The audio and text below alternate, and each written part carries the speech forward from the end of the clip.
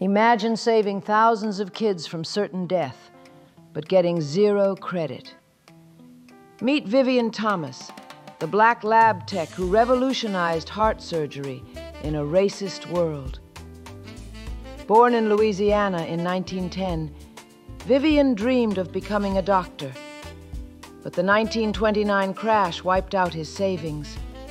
Undeterred, he landed a janitor gig at Vanderbilt, which turned into a lab assistant role under Dr. Alfred Blalock.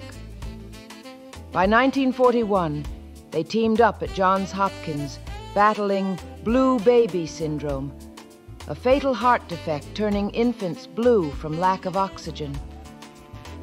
Vivien pioneered the life-saving procedure on dogs, perfecting every stitch. In 1944, their first human op on baby Eileen, a miracle success.